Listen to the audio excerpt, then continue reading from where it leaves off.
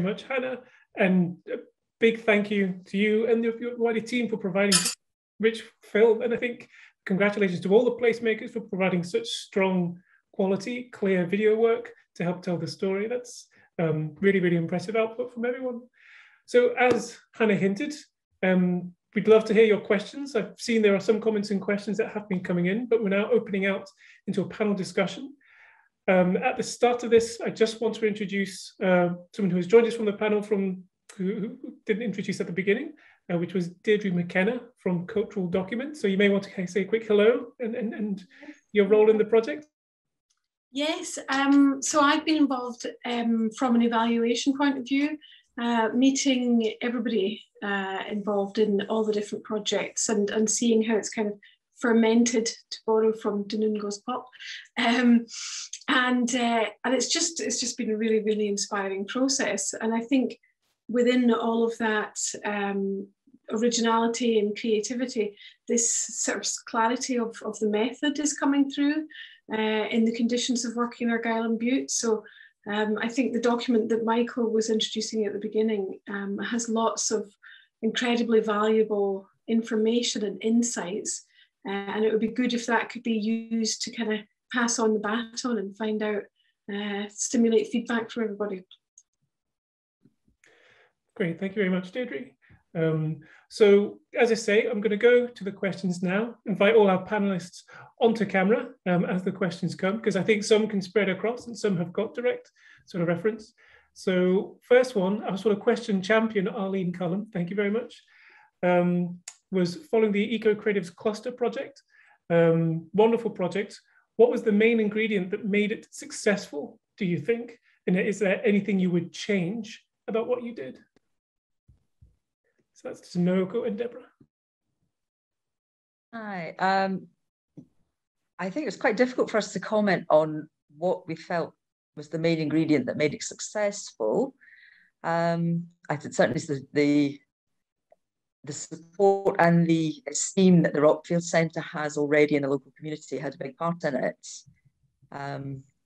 What would we change, or what would we have changed? I think nobody wanted a pandemic.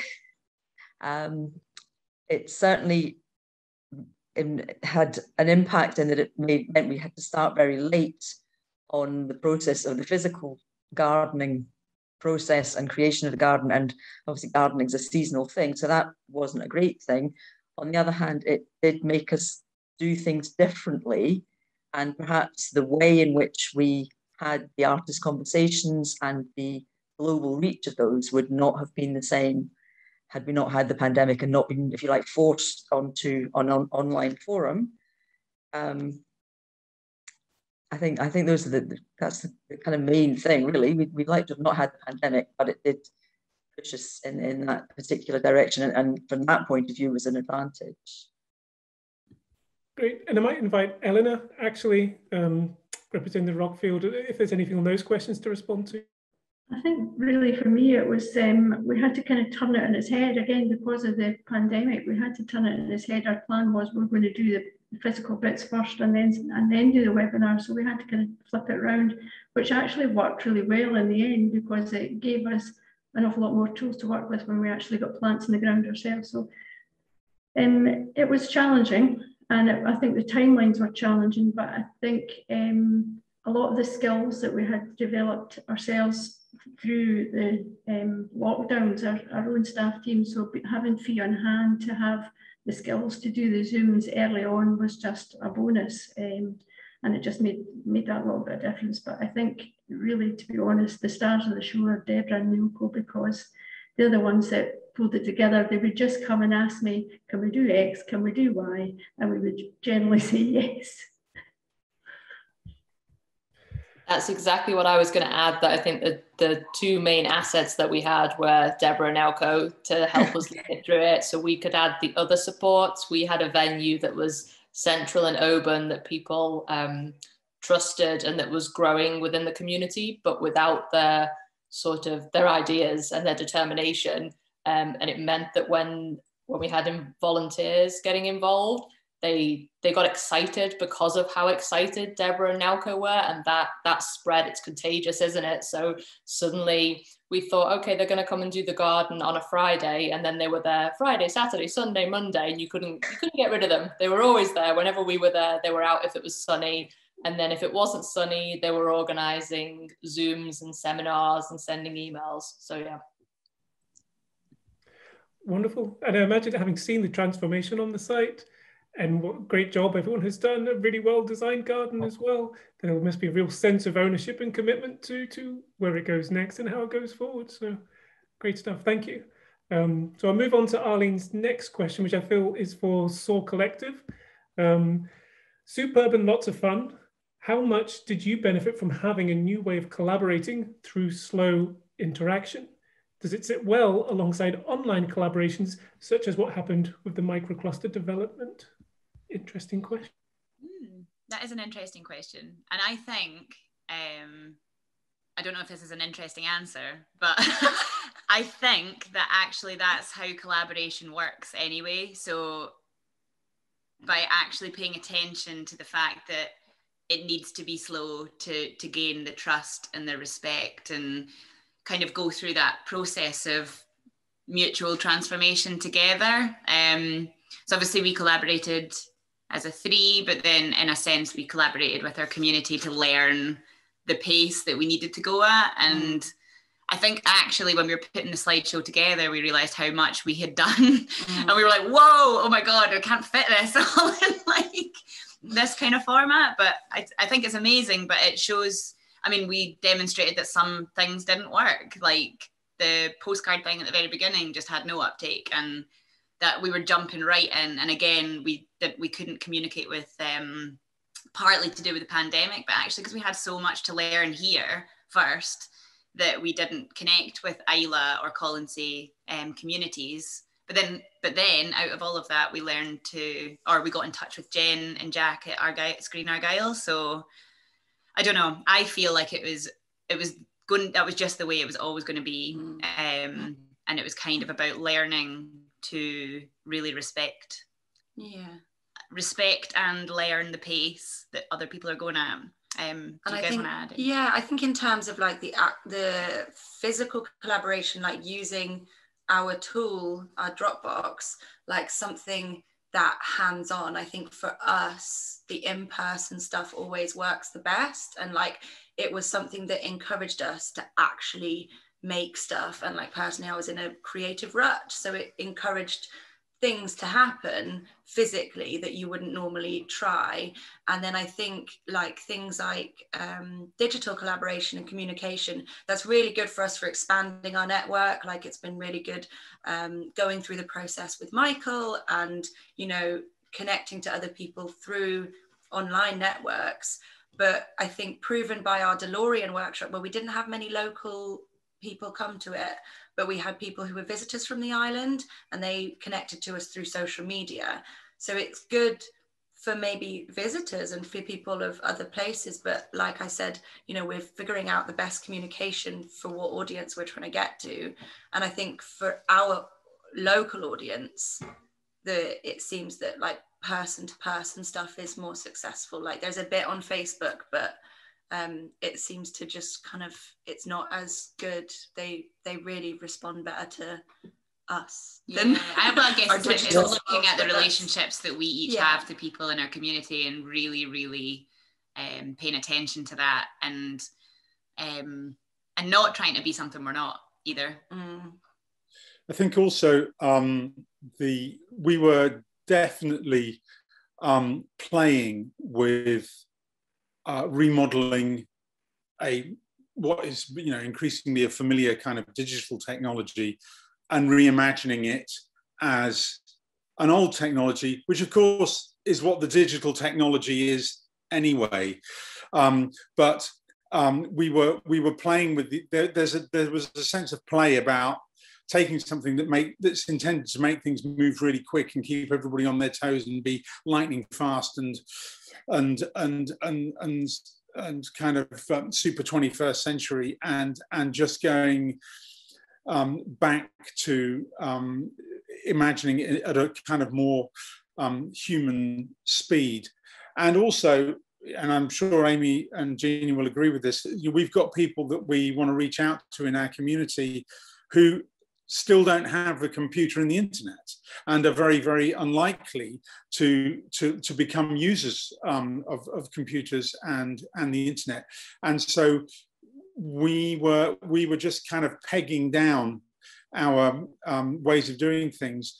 And also, for the three of us, that mode of communication speaks to us with our different backgrounds as well. So it was very interesting. And then just referring to your point, Arlene, about how that then speaks to this microclusters thing. Well, I don't know. We enjoyed sending, getting things in the post from Argyle Roasters and from Domingo's Pop, and just doing things that way in order to have some kind of collaboration with them. That was a great thing to do, and it all harked back to things that we'd watched during The Edge of the World with the St Kilda mail, with the kind of mail boat things and stuff like that. So we realised that we were just part of a way that is still a valid way to do things. Wonderful, thank you. And just to read out a few of the comments that followed, so Deirdre's comment of how courageous it was to put yourself forward as artists into the flow of your community. Some great role modeling, and I think the reflections and honesty and personality you've given to your presentation kind of reflects that as well. Thank you. Chris Wild acknowledges wonderful and great dinosaur herd. It was very artfully put together. I was jealous. It was really good. Arlene, bit of a nod to Stanley Kubrick there. I'm wondering if there's a particular scene she's referring to. She'll have to just, yeah. And James says, oh, sorry, this was a comment to Hannah regarding the sort of videos on Domingo's Pop. So James was saying the style of the documentary has great potential for a TV documentary, so the wider story of the project as well. And I would agree that would be of interest to folk and could be a good way to get funding to develop it even further. If you've got any suggestions or connections, James, please pass them on. Arlene, to Domingo's Pop, such a great idea, and I'd love to taste some. What's the main thing that has contributed to the success again, and what's the timeline like for the next steps you were mentioning? So I think next steps are, as I think we alluded to in the film, is that we need a space to produce safely in. One of the hard things has been doing taste tests, actually, especially because just, there's lots of issues around tasting things during a pandemic. But we've overcome some of that, and we also want to, all of the characters we want to link to like organisations that deal with heritage here, and there's a bit more work to do around just forming those partnerships. Again, it's been really sort of hard during the pandemic to actually get in touch with people, and so all the time, although that started to sort of become easier now, it's just been time, it's been very time consuming stuff, that kind of relationship building. So the next steps are really to do that, check in with people to make sure they're happy with how we're representing characters as well. So the exhibition hopefully will get some feedback on that. And then really it's about planning and fundraising. We've got a space to put a kitchen in, but we need to sort of get some investment into that and to do that properly. And we somehow want to figure out how to, if there's a business model in, we want it to cover its costs basically. And I think the combination of offering tools and producing goods and doing that, there's multiple streams of income, but it's actually, it's how we get off the ground. All the people involved in the project have all got sort of quite, well, are all in practice, if you like. So we're fitting this stuff in and the research around it in between projects as well. So we want to sort of somehow figure out how to get development time properly to do it. So yeah, they're the sort of vaguely the next steps. And yeah, we're sort of fairly confident that, that at some point in the future, you will be able to buy stuff from us. And if you happen to be in Dunoon, anyone, I happen to have a fridge full of syrups because we did have an opening. And I can decant stuff into small sample bottles. So yeah, please let me know. Duly noted. one little top-up question. Are there particular funding options or sources that you feel are the more appropriate that you're targeting, or is it still open to conversations? I think we need to look at structure. So we're looking to set up probably a kick to sort of act as a sort of to take the project forward through. And yeah, there's various sort of bits of funding that we can look at as a startup sort of business. But I think it's because of the type of thing we're looking at.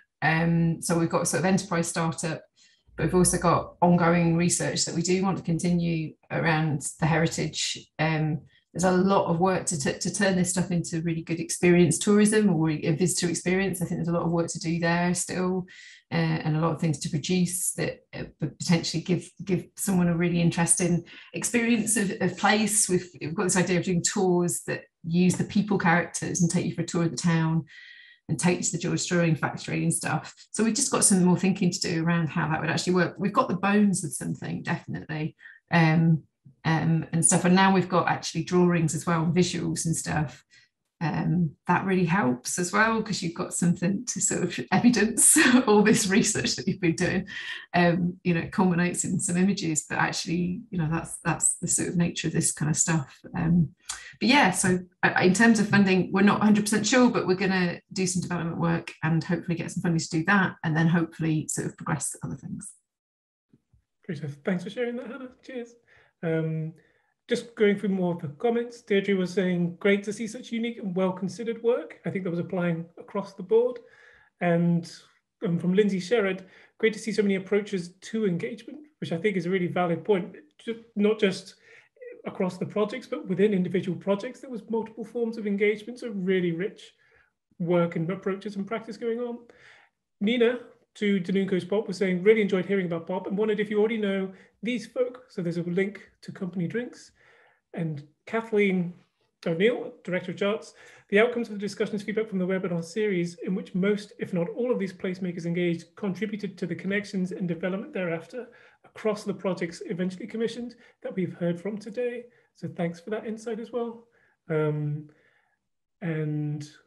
Deirdre, as artists, how would you say that the Microcluster Placemaker program has affected your sense of agency? So a nice reflective question that I'll probably finish on, and then we'll hand over to Joe for final remarks. So across everyone, how has the Microcluster Placemaker program affected your sense of agency?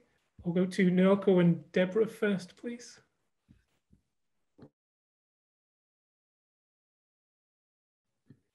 Just to put you on the spot. Yeah, thank you, Michael. That's quite a difficult question to answer, actually, without any time to really reflect on it. I mean, I guess it has made us both a bit more visible within the community, literally in a physical sense, that people keep walking past and thinking, why is she watering that garden when it's actually raining? Things like that. Yeah, I think, every piece of work you do, particularly every piece of work you do in the public eye, obviously it's a thing that builds confidence. You engage in conversation with people, whether it is just that, well, I'm watering this because actually the ground's very dry and I want to plant plants in it tomorrow, or a bit more in depth about the nature of the project, and particularly the network building does make you reflect, and everything has small incremental changes on the way you think about your own practice.